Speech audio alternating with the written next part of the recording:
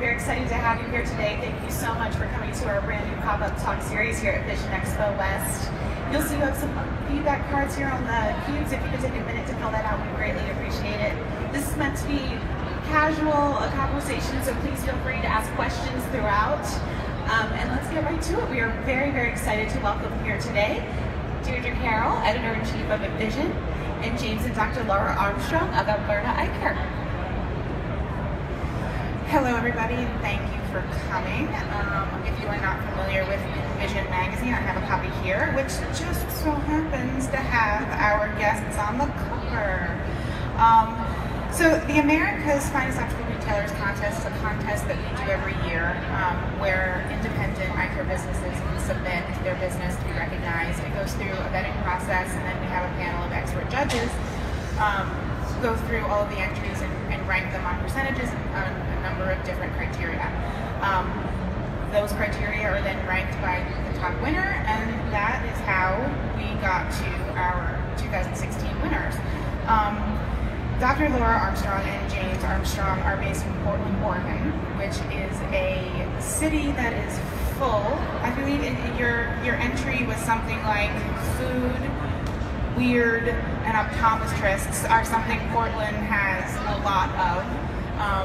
But you guys, very shortly out of optometry school and your MBA program, decided that opening one more optometry office was the way to go. So tell us what that decision was kind of like, opening a business that is sort of a, most people open in markets where there are voids, and that's not something you did. So tell us what the thought process was like and how you were starting to differentiate yourselves from some of the competitors in your market. So as many of you know, Pacific University is right outside of Portland. So when we say there was a lot of optometrists, there was really a lot of optometrists all around the area. So when we decided that we wanted to stay in Portland, we could have gone in the job market, seen what was out there, or we could try to start something. We didn't really know if that was a possibility. We weren't quite sure what starting a practice was like. But we did find a street in Portland that was very up and coming. Didn't currently have an optometrist, but it was within 2 miles of some very, very successful practices. And we just kind of started down the road saying, can we get a loan? That was the first thing, because we didn't have any money. And sure enough, we were able to get a loan. Okay, now what do we do? And I relied on my wife here, who's definitely knows what she wants, and we kind of moved from there. And yeah, I think just a little bit of a background on me. So before I went to optometry school, I actually worked as an ophthalmic tech, and I worked as an optician, and I worked a little bit as a billing specialist. And when I went back to optometry school, I also worked in an independent eye care place while I was in school as a technician.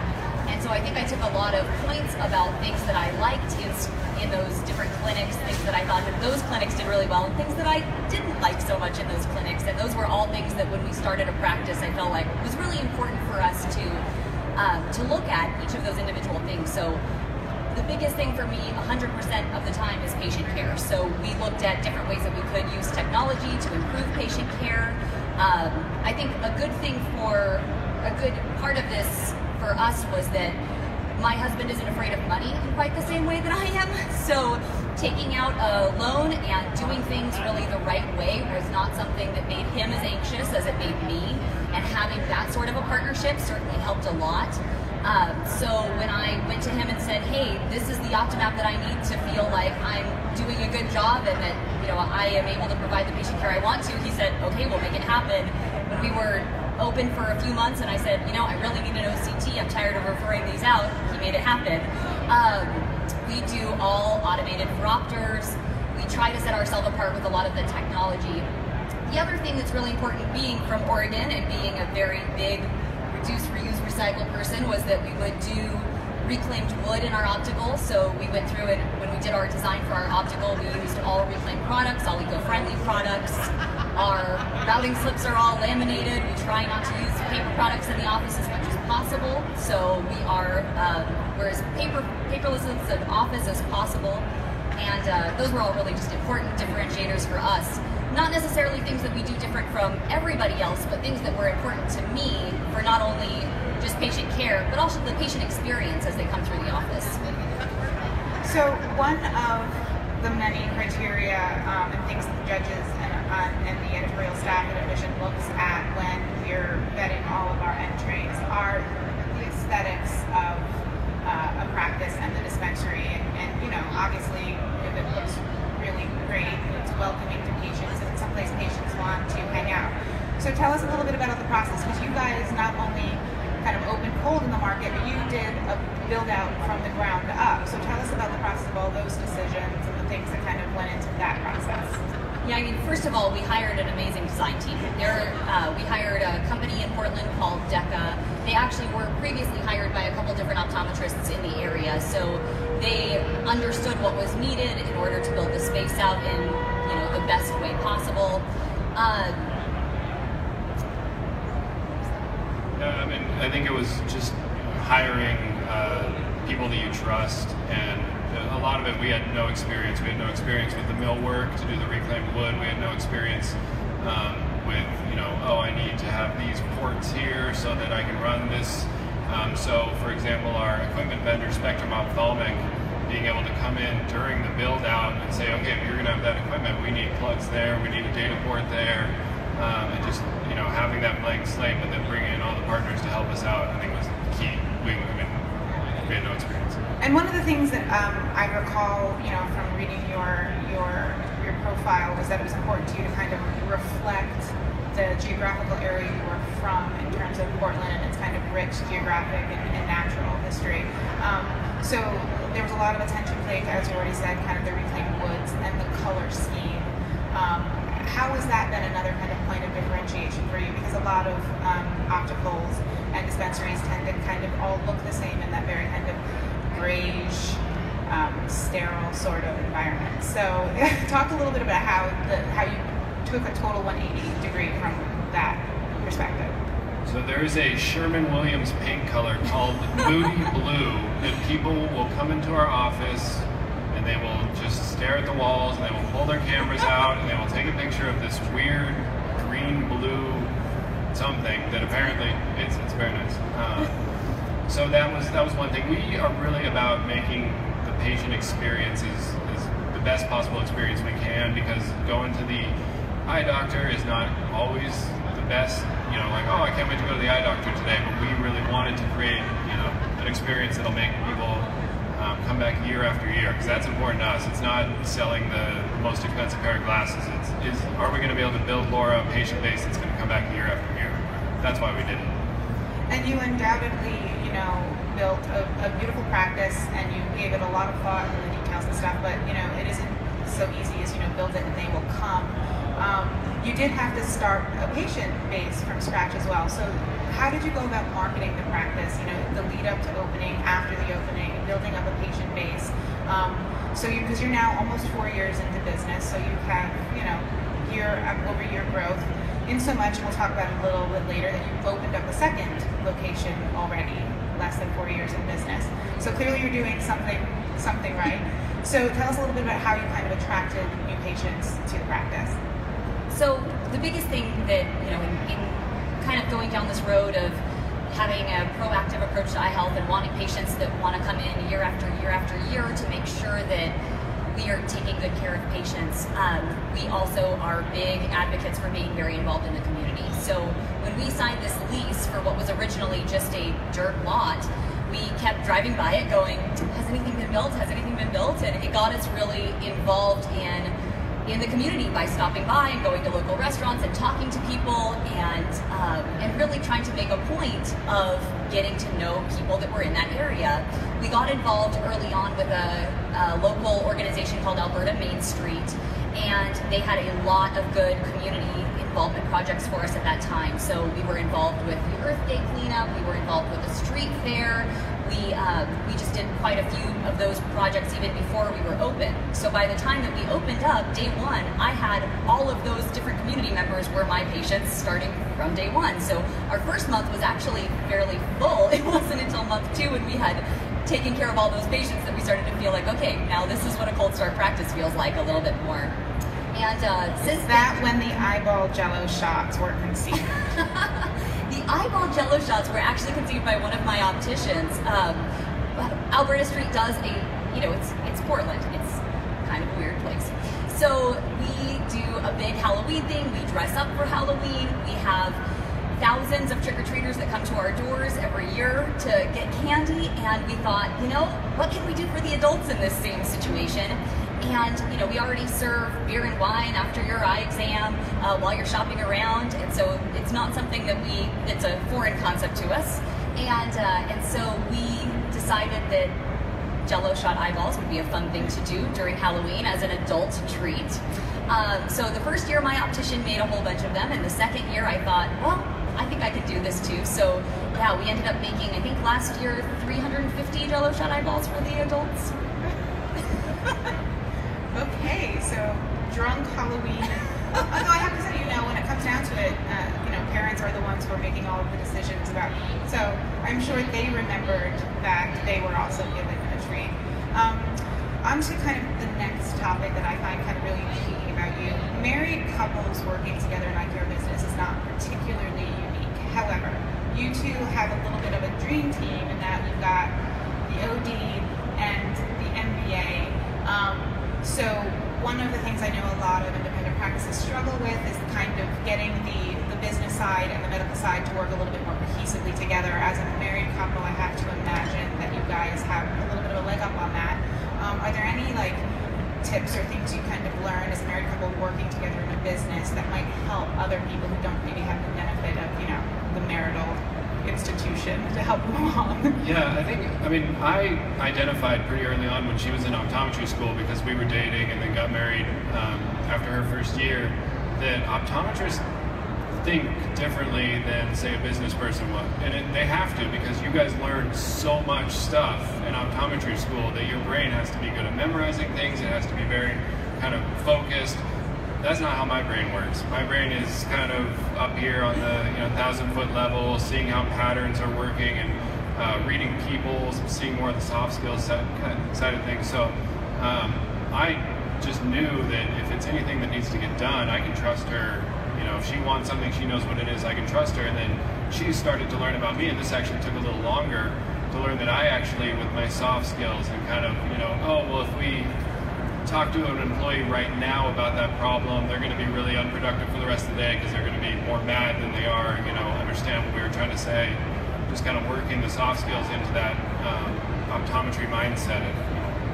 That was really hard for me. I had worked for several ODs in the past, and as an OD myself, it was really difficult for me when I had a situation with an employee and I felt like something was wrong. I felt like, if this is wrong, I need to fix it. I need to tell the employee that that was something that shouldn't have happened. We need to make this situation correct as quickly as humanly possible. And that first year was a lot of growing pains for me to understand a little bit more on the business side of things, how those situations should be approached, when those situations should be approached, how to take a little bit more diplomatic view and how to take a more global view of how this plays in. This is a one-time situation. Is it something that is going to become a multiple-time thing? Do I really need to address it right now? Can I wait till the end of the day? Can I wait till the end of the week? When does it make sense for this to happen? So he taught me a lot about that. I think you're right that in a lot of ways people ask us, how do you handle working with your spouse? I feel like working with my spouse is the greatest thing. He understands how I function. I understand how he functions. We don't have to have conversations about that. So I think that definitely gives us a leg up. And I think that's a big thing, that when you're working with somebody who's not your spouse, it takes time to get to know them. And it takes time to get to understand the way that they tick, the way that they function, why they do the things they do.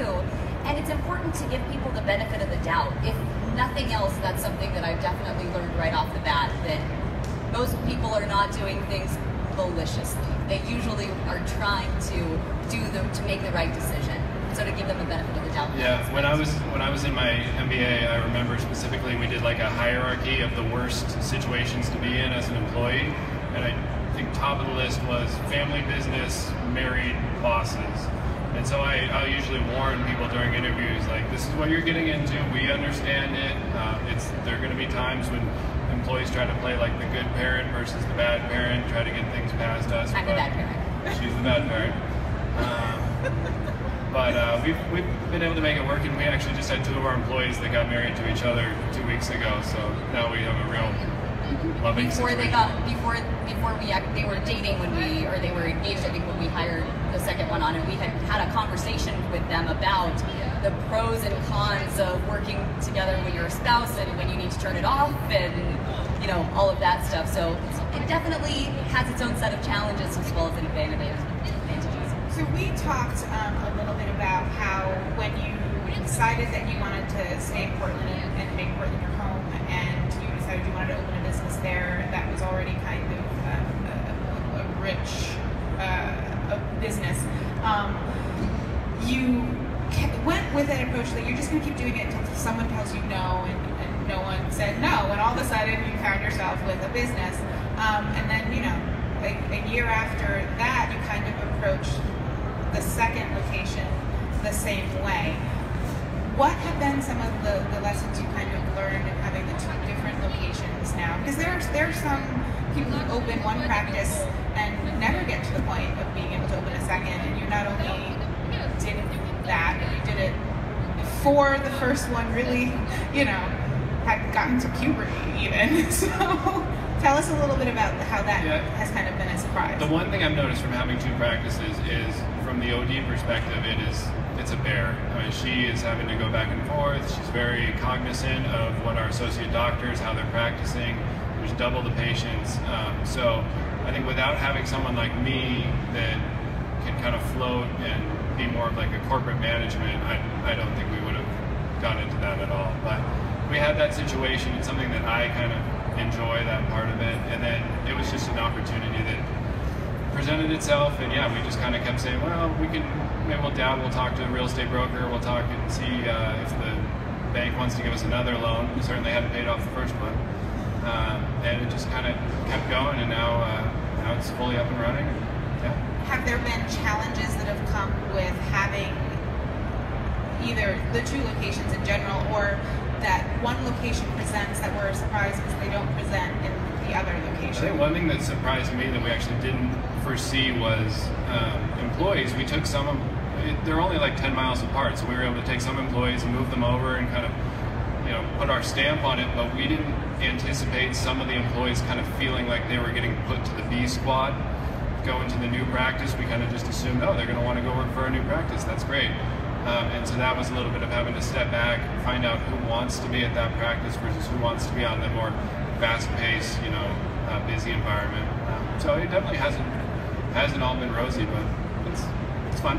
Now, was it important to you that the 2 locations have distinct personalities, or did you just try to kind of take the model you knew had worked and kind of replicate it?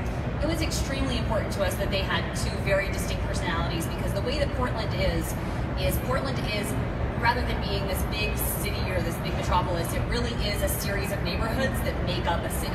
And if we had taken our original location, even just the name, Alberta Eye Care is Alberta Eye Care because we are on Alberta Street. We named our second location Cathedral Eye Care. It's near Cathedral Park in a different neighborhood. The neighborhoods are very different. The people that make up the neighborhoods are very different. The business districts are very different. So despite the fact that they're both in Portland, and there were some things that we certainly wanted to carry over, like the technology aspect, the patient care aspect, those things we certainly wanted to carry over. At the same point, there's different community outreach to be done. There's just a different personality with that different location. Yeah, the one caveat being that we assumed, because the new location was in a more blue-collar neighborhood, that maybe we should carry a little, dull down our frames, less color. That was wrong. They wanted color out there, just like the kind of hipster neighborhood where our first location is. So that was another thing. We kind of had to immediately revamp some of our frame lines and bring in just more color, more pop, because that's what was selling. Yeah, we assumed that because it was that little bit more bluer color area, we were also going to just have a lower margin, lower cost on frames that would be, that people would want in that area. So we did go into it with a little bit of this bias of this is what this neighborhood is going to want. And of course, starting, fresh out the gates, people did not buy those frames. And so that was a very big thing that we had to turn around and change pretty darn quickly. Okay, so one of the things that InVision does, and I think we do well, is we try to reflect expertise on subjects outside of the industry that could be beneficial to the small business owners and inside the industry. One of the questions we ask a lot of the subjects that we profile in the magazine is what sort of homework they do, what sort of books they read outside of the industry. And so we asked put that question to you guys, and you came back at us with a few suggestions, mostly from this author. Raise your hand. Hey, look at that, yoga's paying off. Okay, and the author was John Cotter. You recommended several of his books, and so we got a couple of them. Tell us a little bit about the author and why you like his writing and how it's been beneficial in the running of your business. So when I was doing my MBA, I definitely felt like a lot of it is high-level soft skills stuff, but I do remember specifically taking a course on leading change, and the course was basically centered around a lot of the work of John Cotter, who's a Harvard Business School professor and does a lot of writing on change leadership. And what he does is he actually provides some kind of steps and a game plan for when you're approaching change in a business environment. This book, Our Iceberg is Melting, is kind of a little fable that uses kind of a soft, easy to read story to identify typical office culture and typical problems that you'll face when you try to make a big change. So when this came up was when about a year in we decided to switch EHRs, and we decided, my wife thought it'd be a good idea to do it in December. Not a good idea. Because that's not a busy month for optometry at all. And so we really approached that with, okay, we're going to make this big change. Our employees are going to hate it because, especially the optician model was completely different from EHR to EHR. So we kind of revisited some of these writings and put some of the steps in place, create small victories, make sure that the staff feel like they're participating. There's just kind of all those things that really made a difference, because that could have been a huge disaster if they would have revolted on us and said, no, we don't want to make this change. And that was not the only change we made.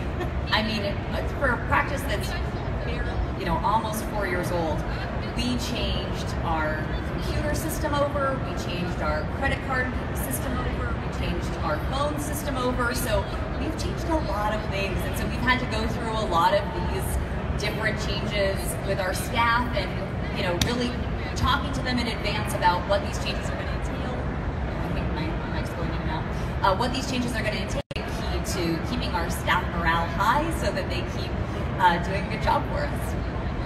Okay, so I can sit up here and ask the questions all day long, but part of these pop-up talks is to get you guys to ask questions that you might have for our speakers up here. So, Dr. Scott Keating, let's go with you. By the way, I wasn't going to mention this because I wanted to see what kind of reception I got, but I was going to bribe you with the 2 copies of the book mentioned, so Dr. Keating gets a book. Yay! And there are only 2. Assuming that we all get great customer satisfaction, what do you feel is a thing that patients come in and say, that was a wow factor? Was it the selection of frames or a certain special thing in the gift bag if you do that? What's something commonly go, that's really different? She probably doesn't want to speak to this because it would be speaking about herself, but from early on it was they loved the patient experience that they were getting with my wife. She probably spends on average 20 minutes in room. No. I spend probably 35 minutes in room. I am a huge proponent of patient education on every single front. It's definitely the biggest deal to me, and by the time that we get to the end, if we have nothing left to educate, then we'll talk about fun things that we've gone and done, and fun restaurants to go to, and getting to know my patients is part of the reason I went into private practice. I love talking to people. But aside from that, because that's something that, a lot of people will bring up to me, well, that's great when you're the only OD. As soon as you hire associate ODs, how does that transfer over? And we actually just got back from a weekend where we did a big doctor's retreat. We tried to get on all the same page about how we want to educate our patients and how we want to make sure that we're getting through and getting across those same points. I think another big thing for us is just we communicate a lot. We stay in touch with our patients. We make sure they know that we appreciate them. We had the very, very fortunate opportunity of opening up right next to Salt and Straw, which in our area is a big ice cream shop. And so for birthdays and things like that, we give out salt and straw certificates, or people come in around their birthday, we'll surprise them with one. So we just try to do little things like that to let everybody know that they're appreciated. A big thing that also stood out to our patients is we know our market. I love Portland because I am a Portlander, so I love all of the green, eco-friendly things. Our patients see things like those laminated routing slips and they go, oh my gosh, that's the greatest idea. And I'm like, well, I didn't invent the wheel, I took it from somebody else, but I'm glad you noticed it. So I think just making sure that you're speaking to your market and you understand the patients that you're serving and you try to serve them in the best way you can. I think that's something we all do, right? Yeah, from a frame selection standpoint, it's actually, we do get a lot of comments on this because it's very boutique, looking optical, the reclaimed wood, the wires and everything, but we were very cognizant of having frame prices from being able to accept Oregon's Medicaid plan all the way up to some of the higher end reclaimed or wood frames and stuff. So a lot of people come in thinking, oh, this isn't for me, and then are pleasantly surprised to know that we carry a wide variety of frame selection.